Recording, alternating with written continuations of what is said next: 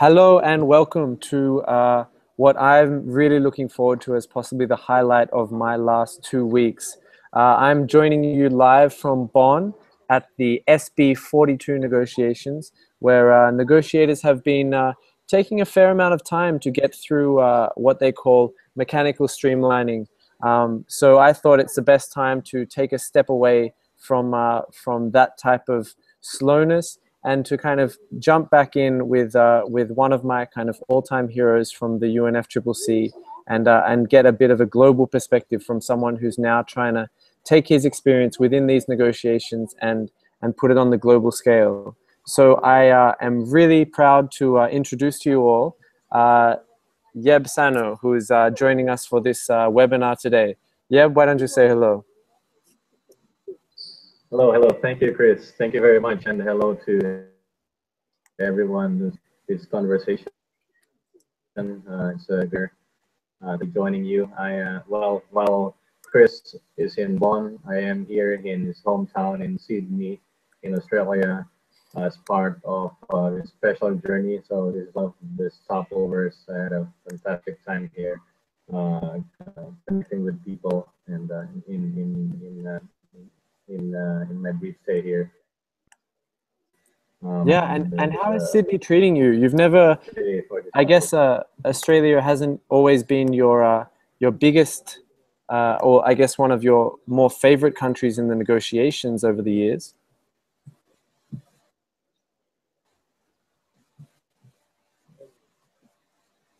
Sorry, Chris, you're breaking up there. Can you say that again? How is Sydney treating you? The Australian negotiators weren't exactly your closest friends during your time at the UNFCCC, but is the general country treating you okay nowadays?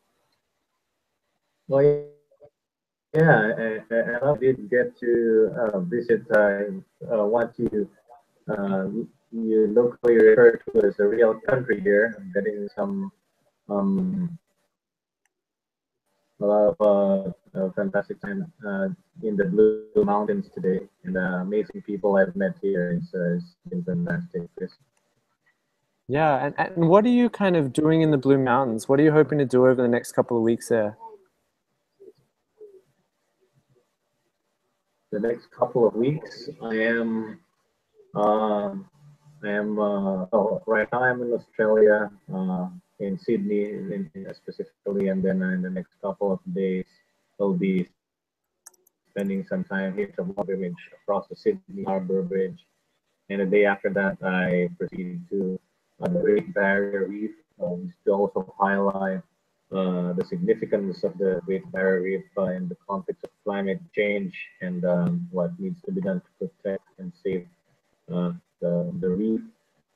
After that, we would be standing by, most likely be en route to Rome for the release of the Pope's encyclical on the environment, something we anticipate very much, as it is hopefully going to resonate what many of us send across, and as a message to world leaders to take climate change, especially as we try to forge that ever important agreement this year. So that's what's gonna be taking up my time for the next couple of weeks, Chris. Wow, it sounds like you're going to be even more busy than you would have been this time last year. Yes, wonderfully busy, and but I think the big difference is that it's easier to connect with people on the ground, and I'll be doing a lot of that. All right. Well, I wonder if we can maybe kind of explore some of your time while you were in the UNFCCC, and then we'll kind of move our way back to your time now and the way you now see with your new kind of vision of moving forward in the broader climate movement. So I actually was first surprised when I learned that you didn't originally come into kind of, I guess, the UNFCCC through diplomatic circles. You were originally an NGO just like us, is that right? That's true. I have been working with civil society for at least 14 years before I was invited to join the Philippine government as a commissioner for climate change. And you're right, I've been working on the ground in the context of NGO work before I joined the government and eventually becoming the chief negotiator for the Philippines. Yeah, and I guess then that's when all the fireworks started going off. So when you first made that transition from I guess the NGO scene to being a negotiator, what was the biggest difference you noticed about your work? Well, it was both worlds for me. I was, of course, wearing an official hat, sitting there, representing the Philippines, my own country, as a negotiator, but also being able to reach out to friends in civil society and and uh, and work together to understand the problem of climate change and what we need to do in the international negotiations. It's been a very fulfilling time for me then. And but talking about the big difference, I had to wear suits and I had to buy a full wardrobe when I joined government and had to be a negotiator. And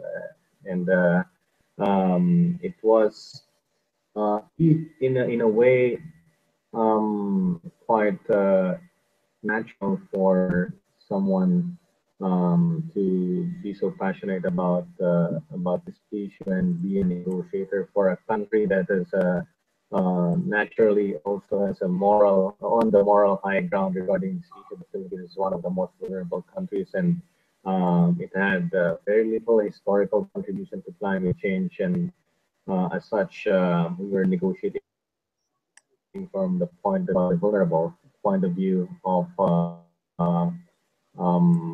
from a position of weakness, if you want to call it that. But then we were really punching above our weight, and we were proud of that. Yeah, and I guess that I guess moral high ground was really really important for you, and especially as we went into kind of 2012 2013, that's when kind of you started really shining, I guess, as a negotiator and started taking like a very kind of uh, public role and kind of very much a proactive role within the negotiations. What was the big shift that happened around that time that kind of led you down that path? I believe in providence, and it was nothing that I never imagined, and obviously it's nothing you cannot plan for. You can plan for. It's something that happens because of circumstance as well. Um, it was something I've been doing also since 2010. I've been taking care of the negotiations for the Philippines, and um, it was a confluence of events in 2013. It was climate impacts act happening in the Philippines, even the year before, and um, we were a lot of crystallization of the processes in the negotiation. Valley Action Plan had been, in a way, abandoned, and a new phase had begun towards building this agreement towards Paris. But to my mind, was merely a postponement of Copenhagen, a 6 year postponement. And with a confluence of events that combined um, to that combined in a powerful way, and being at the right place at the right time, or probably you can also look at it in the wrong place at the wrong time. But I had and negotiate for your country. You always have to choose from, um, and one of those choices is to just stay quiet, stay silent, shut up your mouth. Another choice is to be a cog in a machine, do what you're expected to do, and the other choice you have is to take and deliver what needs to be delivered in the context of the voices of so many people who cannot articulate their own voice. So I choose the third. I choose the third one, um, and a lot of things happened after that. Hmm. And I guess that's when a lot of things started changing personally and within the negotiations as well.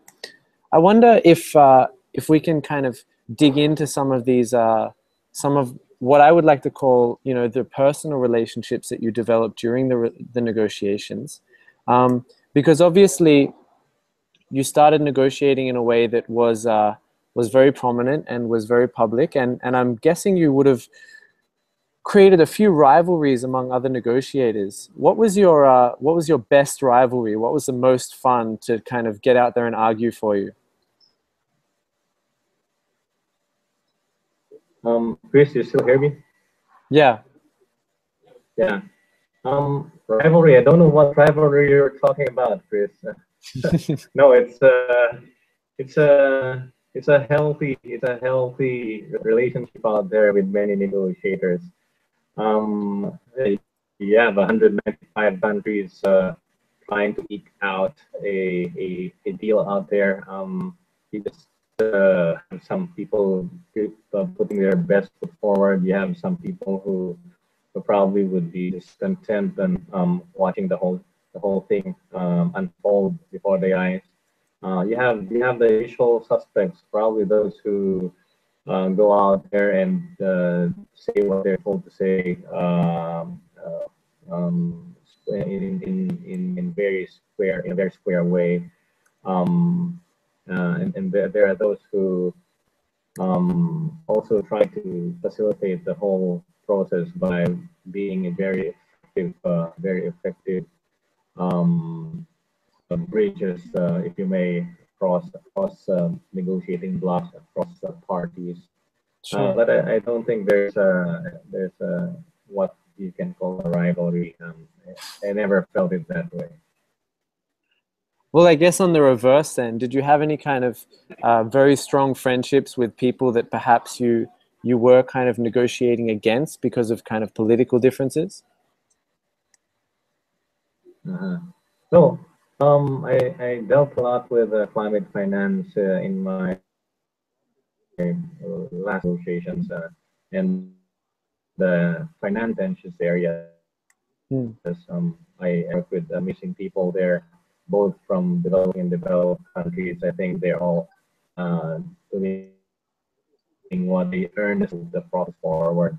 Yes, I've developed a lot of good friendships with many of them, both especially EU negotiators, some from the US, and also some from your good old Australia, Chris. It's been a fantastic journey as well, meeting all of them and trying to trying to express on different views about the whole issue. But I have my favorites too, and yeah, our Australian friends are among them. Ah, wow. Well, that's certainly not expected, but great to hear. And I guess like one of the other funny things about the climate negotiations, and if you're watching live now, you might not have ever been to a climate negotiation, and you might want to know exactly what we're talking about. And if you do have any questions, you can use the Twitter hashtag climate tracker to ask any questions and to kind of keep in touch with us. And we're going to go to some of the questions that are already on the Facebook page pretty soon. But I wanted to kind of ask, and this might take some brain power, but negotiators love to be creative. They love to kind of throw in a few metaphors, throw in a few kind of turns of phrases that might excite other people. Do you have some favorite metaphors over the years that you can remember from other negotiators that just kind of just was so funny or so ridiculous that it like is stuck with you? I think so. There were loads of metaphors out there, sometimes too much. I remember when we were Was it? I think we were in Bonn at the same time that the World Cup was happening. In Was that in South Africa? Yeah. And everybody used football metaphor at that time, like moving the goalposts or awarding a red card to you can call them interesting, fascinating metaphors that developed throughout the years. There was one colleague who used a metaphor about the Kyoto Protocol, and when the accounting rules were being discussed, then and whether parties wanted the rules first before they would even say uh, they would commit to a second one called instead Filipino metaphor. What would you do to the grass if the horse is dead? So it's in a way alluding to the Kyoto Protocol. What would you do with it if uh, if uh, if the rules come out as being contrary to the interest of preserving the rules-based regime? Uh, another metaphor I love in this process was um, um, when um, when I think it was a reference to Shakespeare's to KP or not to KP. That is the question. But no, there are lots of metaphors. I can't remember some of it now, but it's been a fantastic expression throughout the years. Yeah, well, it's certainly been a linguistic journey, as well as a political one. So thanks for sharing some of those memories. I forgot the KP or not to KP, but that's definitely right up there. Um, I guess kind of then moving forward, you've recently stepped out of the UNFCCC, and you've kind of I guess we can kind of get into some of the dynamics going on a little bit later on.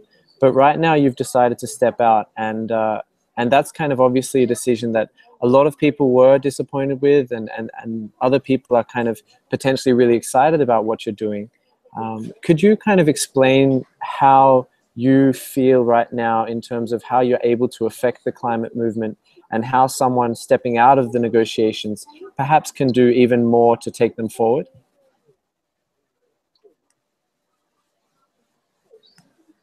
Yeah, Chris, I think you're hello. Hello? Yeah, you got me there. Sorry? Yeah, you still hear me? Yeah.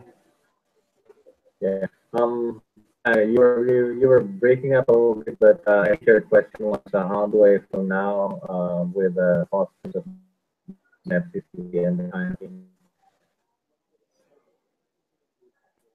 in the world that I do, right? Mm. Yeah.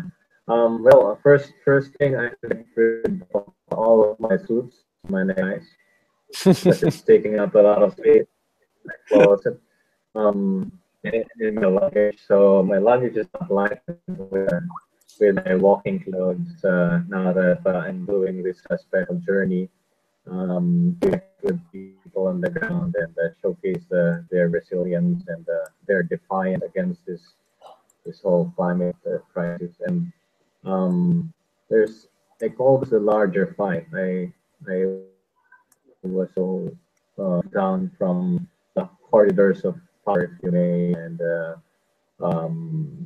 yeah, get rid of the suit to join the large fight against climate change, because there is a large fight out there. We negotiate. How old are you, Chris? If you don't mind, if you don't mind the whole word knowing, but I think we've been negotiating climate change longer than you have been alive. So it's something that we about, it's been too long now. I don't think we have the kind of urgency, the sense of urgency that's necessary to address this problem. I'm starting to believe, or sort of, I'm starting to fall into the that maybe the kind of process we have in trying to come up with an agreement is a process that not result in an agreement that would avert the climate crisis. So the larger fight is for us to connect with real communities who have a stake, biggest stake in all this, with organizations, young people, especially around the world, um, churches, universities, and that's when we start to make a difference. And I think we've been given a gift. It's called the internet, and that allows us to connect so easily. The way we're talking to each other now, and those who are responsible for the climate crisis are connected. They're scared that we can turn the time, and they can sense that, and in a few days, the Pope will join us with an important message on the environment and care for each other, and care for creation. It's gonna be an amazing time for all of us, and the key there is to realize that if we stand together and stand connected, there is a lot of things, in fact, bigger things we can do outside of the formal negotiations process, as we prove to them that the real power resides in the hands of the people, and not merely in those shiny plenary halls. Hmm. Definitely. I definitely feel the need to kind of balance the negotiations and kind of the broader fight, and I'm really glad. While I do admit I do miss your kind of antics here in the negotiations, I am kind of glad to see you spreading your wings on the outside now, and it was interesting what you were saying about your kind of movement now, and especially your connections with the Pope soon. We actually have some questions that I might like to turn to now, and one is from Tariq Al Olamir, and also Monia Matus would follow it up, and he asked, in the build up to the multi-faith climate convergence taking place in Rome later this month, what role do you see that the faith community network taking? What role do you think that the faith community network can play in building the broader climate movement throughout the rest of the year? Yeah, the faith community has a very special role to play, but I would stress that the faith community is not homogeneous. It's a very diverse community, and that is its strength. The diversity of the interfaith community is its strength. Why? Because it's a beautiful paradox. I'd say with all candidness that many of us were brought up to hate others from other faiths, and that's why it's a beautiful paradox that we are standing together on this issue, and linking up arms and putting each other's arms and to stand up against climate change. And that is the role of faith communities, to make people realize that we're one human family. That's all. That might sound like a cliche, but the truth is, what's missing in this whole discussion, the moral aspect of the issue. Climate change is not just an environmental issue. In fact, the biggest moral crisis of our time. And the best way that we can address a moral crisis is to look deeply into ourselves, and look at the way we treat each other, and look at the way we treat the very source of our life, which is the earth. Yeah, definitely. And I guess kind of some of those notions would definitely be tied up in the idea of climate justice, which is also something that a lot of people are interested in, and wanted to ask you some questions about. And I guess kind of building on from those, the way we treat each other as people, and kind of to broader questions of the way countries treat each other. We have a question that asks, what do you think climate justice looks like to you? And we have another kind of question that is on the same lines of how can we make the words agreed upon become a reality in countries that are based on fossil fuel extraction? And what do you feel that the climate justice movement has to play in these kind of challenges that we all face now? Well, first, on the first part of that question, we need to address climate change by a massive global transformation. Talking about the systems that we built, about the values that we embrace, we're gonna have to change much of that. I mean, the whole world at the same, maybe at the scale that's bigger than the first industrial revolution. So it's a massive undertaking, and it's something that's starting to happen, but we need to push it so that it really materializes. Otherwise, we're not gonna solve climate change. More people will become poor, and then our societies will just degenerate. Um, um, we're not we're not able to build societies for the future, and that's why this is an imperative. Um, and climate justice. I think we learned that early enough in life what fairness means. Maybe fairness means not taking what's not yours, or fairness may mean if you have two apples and you have a friend, you share one apple with your friend so that you have one each. I don't know. Yeah, each one of us have been taught this value of fairness since we were young, and we've lost that. And climate justice is those who refuse to acknowledge the importance of fairness, to hold them up, to be able to acknowledge the actions that they have committed in the past that has affected people in the present. So this aspect of this whole issue, we can never move forward if justice is not served, and justice is and climate justice in more specific terms is about those who benefited from the kind of industrialization that has occupied the atmospheric space must be able to share these resources and share the what remains left Yeah. for the rest of And the world in order for us to all achieve our full human potential. It's about really dignity for everybody, dignity for everybody's lives all over the world. definitely. And just on that line, we have a question from Japan, from Yuki Ohashi, who I guess, and this is something that you've dealt with throughout your whole career, and definitely in that question. But what do you think that the responsibility of developed countries is for the disasters currently caused by climate change? Please, I'm sorry. So there was a question from Japan, and it was all around what are the responsibilities of developed countries for all the disasters caused by climate change? And this questionnaire actually also especially wanted to know your views on Japan in relation to this question. Yeah, first, my views on Japan.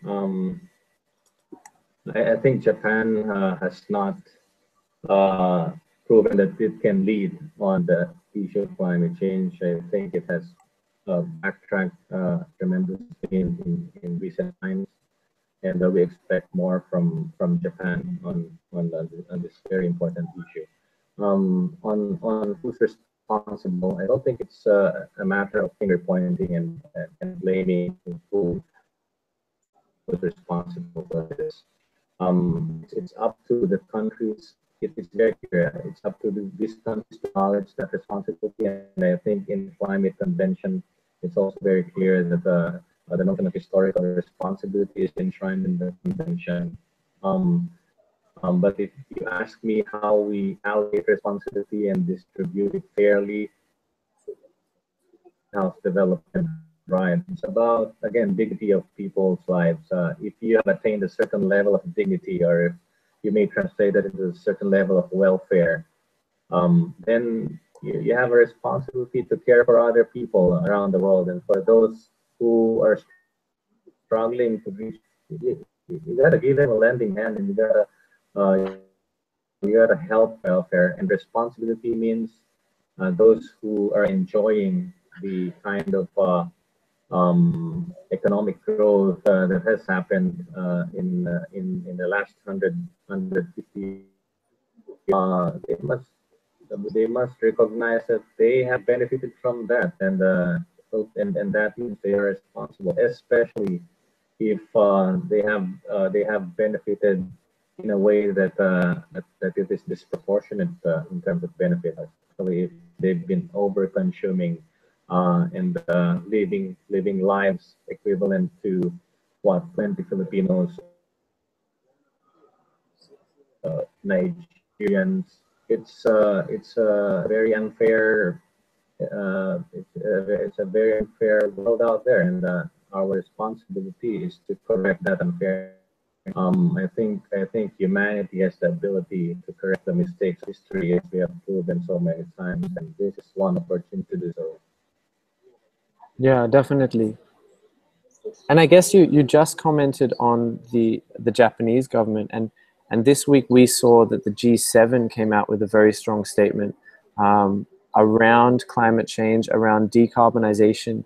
Do you think that is that type of statement is starting to get towards the type of responsibility you would like to see developed countries take? You were breaking up again. Part of that question. Sorry, Chris. No worries. The question was around the G7. So the G7 came out obviously very strong this week. In some people have kind of interpreted as a call to for the end of fossil fuels before the end of the century. Do you think this type of I guess statement, this type of agreement is the type of responsibility that developed countries have to take, or do they need to go even further?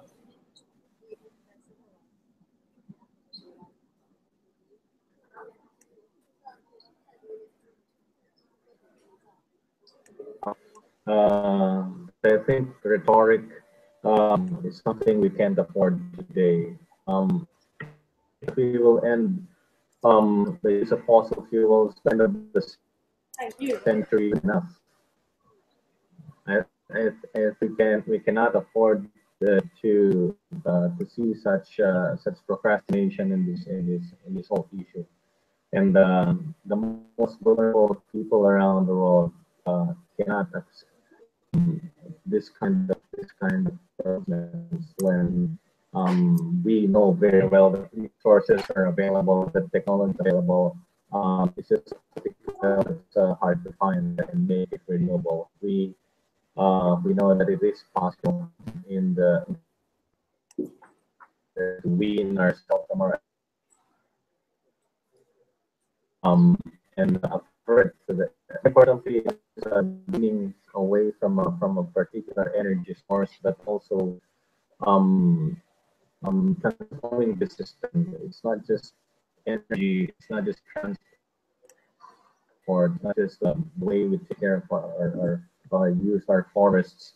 It's also the way we have a educational system that programs everyone that you need to consume more and be part of a wasteful society. We have a lot of issues uh,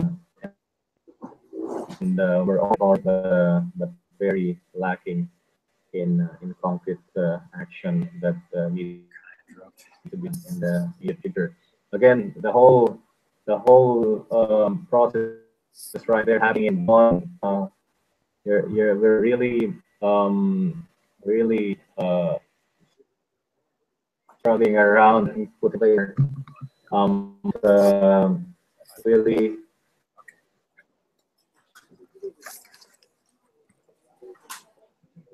really disconcerting. It's that many people have forgotten about pre-2020 ambition. Yeah, I definitely agree, and it doesn't seem like the G7 is kind of even discussing pre-2020 ambition at the moment, and that's the, I guess, the key thing for obviously the next 5 years. Um, and and I guess there's some other questions. You know, you've got a lot of experience in the climate negotiations, and there's a lot of people who are wondering, you know, what do you think we can really achieve out of Paris at the end of this year? Paris, oh, your guess is as good as mine. Um, it's but let's examine, let's just dissect the whole thing right now. How many pages do we have there in the urban platform for the AD? For the Paris text, a good 100 pages maybe. Ah, you're a little bit out of date. I think we're down to something just below 80 right now. Yeah. But we're expecting a streamlined text coming out quite soon. A non-paper, as you might remember, for all those watching on. There's a lot of different kind of types of documents that negotiators play with while they're trying to kind of come together on agreements, and a non-paper is one of the fun ways that they get to talk about different kind of decisions without actually being able to have to make or commit to anything. And that's what they look like they might be playing with for the next couple of months before Paris. But you're right, we're still looking at a very, very big document where obviously some of the key political issues that you were so forceful on and so kind of straightforward about are still obviously very much undiscussed at the moment. Yeah, but yeah, so it's still a complicated situation. I'd say you have 10 negotiating days left until Paris. In my experience, 10 days is just something out of what is still very uncertain at this as of this point. So, but that should not deter us from raising our hopes. It's still 10 days of negotiating time left, because sometimes it doesn't matter whether you have 10 days or 2 hours.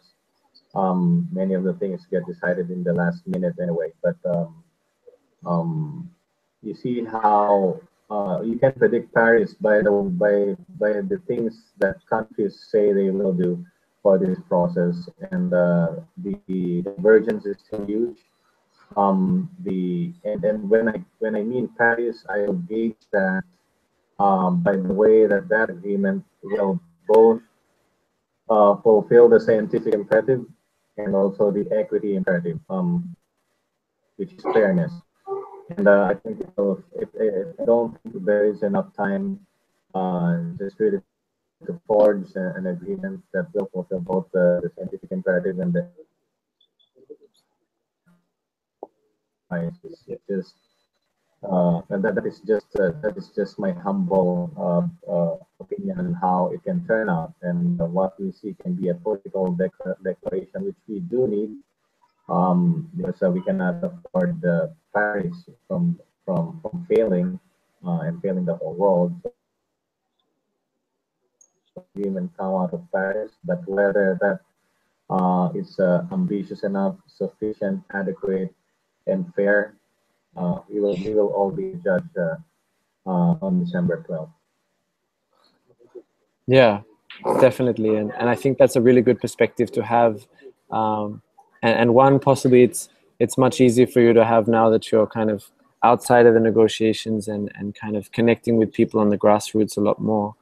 And I'm just kind of, I wanted to ask a question that was posed by Risalat Khan from Bangladesh. And he asked he noted that the People's Climate March injected a lot of momentum into the climate movement, and perhaps even some momentum into the climate negotiations.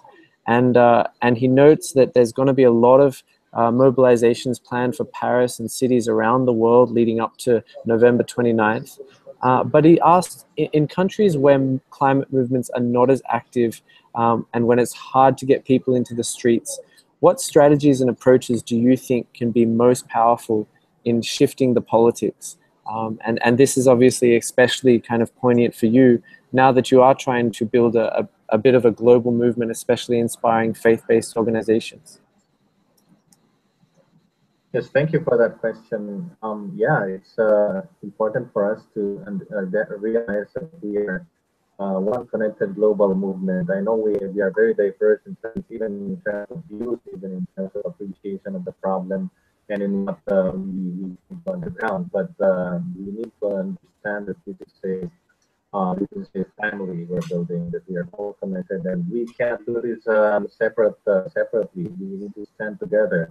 And if you are living in a country where climate change is not taken seriously, then that's their role to make politicians, church leaders, industry leaders realize that this is a serious issue that many people care about. And there are varying degrees of engagement in every country. But what I'd say is that climate change is not the problem.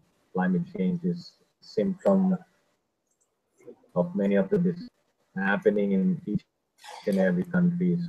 So don't be scared, don't go against exploitation, don't be scared to stand up against especially opaque transactions, the setting up of dirty energy power plants or even extractive industries that are that serve the best interests of people.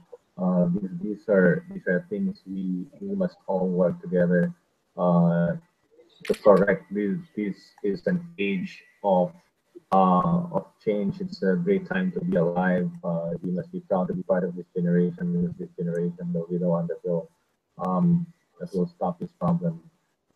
Because we have no option to hand down this problem to the next generation. So, in your countries, you must build those movements, and if you may, and we'll be honored if you can be part of this people's pilgrimage. The people's pilgrimage is a special journey for all of us, and we won't embarking on this journey until we see a world that's ready to move on towards a better future. It's about organizing your own journeys in your own countries and linking it up with a platform called the peoplespilgrimage.org. You can click on the map and add your own journey there, and that will allow all of us to stay connected.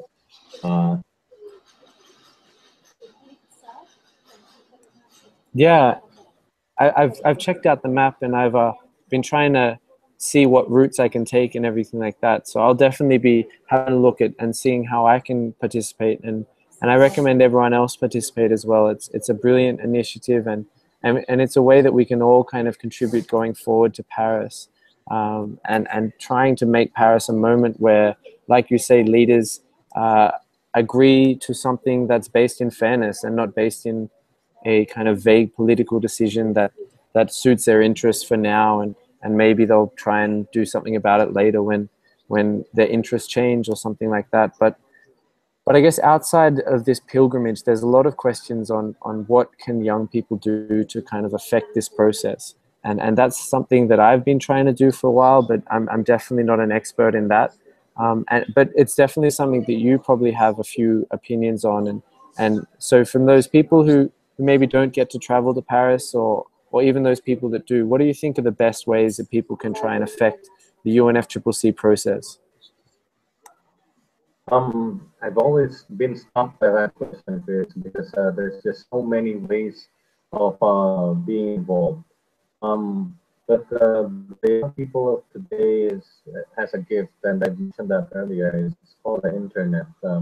Imagine when I was in college, we didn't even have cell phones, we didn't have email even. So today it's easy to connect with people and stay connected, and that is powerful because if you have like-minded people all over the world who share the same stuff, and are passionate in this issue together, then that is something that young people need to be connected with people in other communities, in other countries, because that gives you a sense of solidarity, and that sense of solidarity is powerful.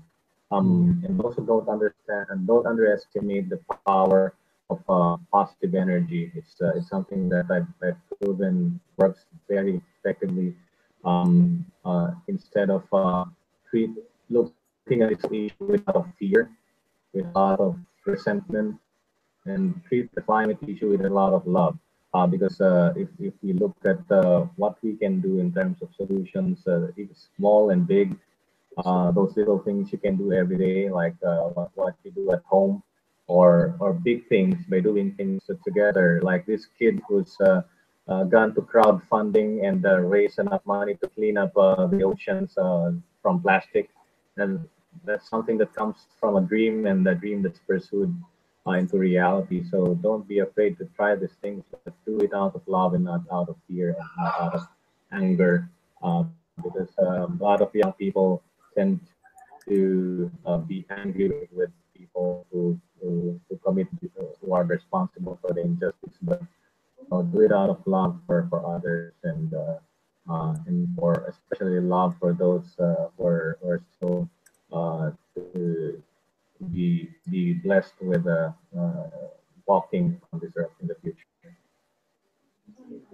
Yeah, it's that's quite something to say. You know, it's I guess, especially as someone from Australia, it's very hard to, I guess, look on to some of the political decisions that are made in my country and that are made in many other countries, and kind of treat it with love. Do you have any advice for people who might look on to what their country is doing, and just kind of naturally like levitate towards kind of disgust, and how they can kind of use that energy in a more positive way? Um, I sorry, you were breaking up question, Chris.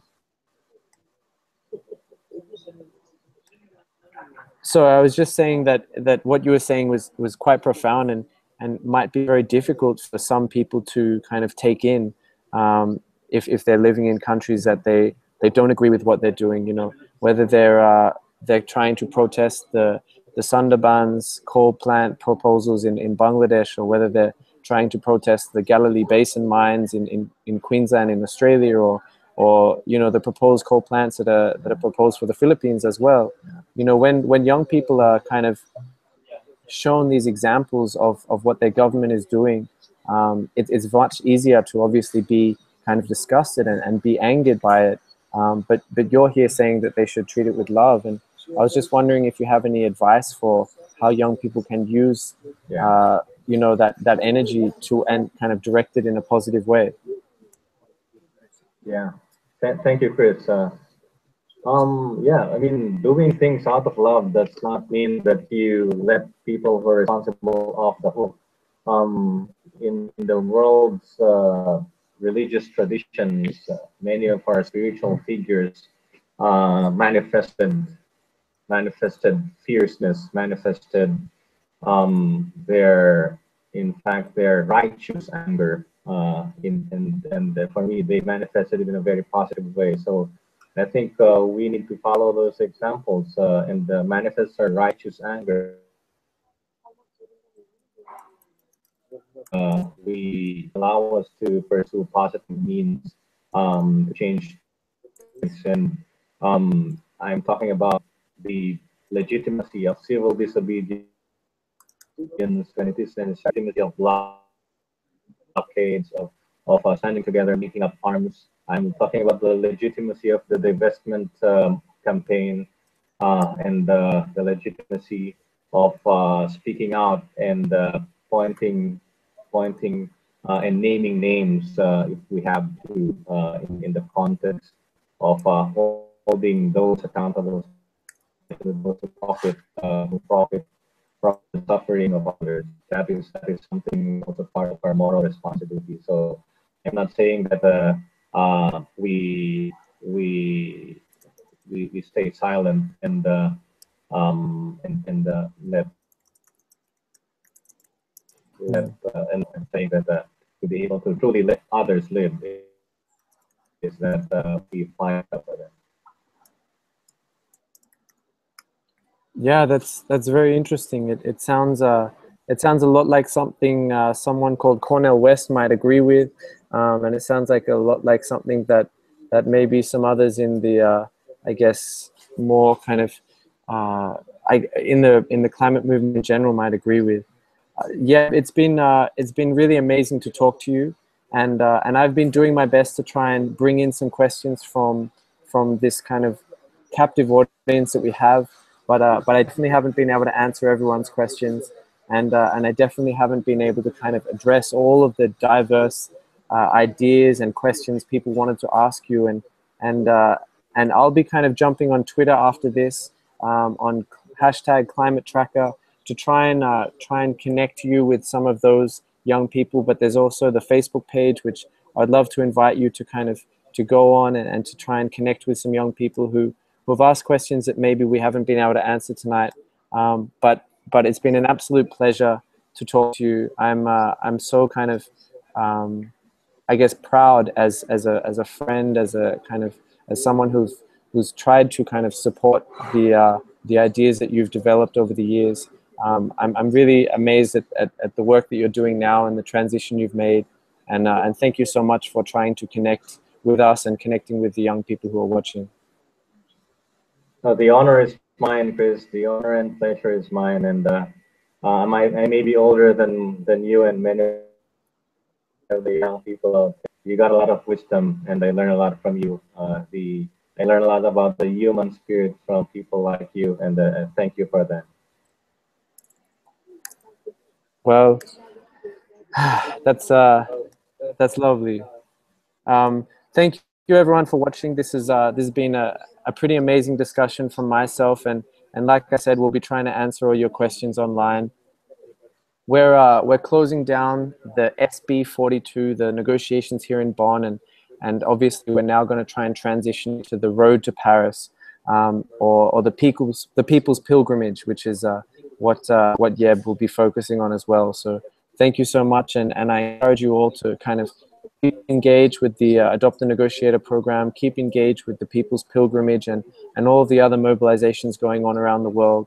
There was a lot of questions around how to kind of mobilize people back at home in a whole kind of range of countries and contexts, whether it was faith-based environments, whether it was kind of dangerous or environments where people haven't kind of got a tradition of protest. And I hope that this has helped you all better understand how you might engage in those contexts. And I hope this is something that has inspired you to keep moving towards Paris and keep active for the rest of the year. Thank you so much for watching, and thank you again, Yeb.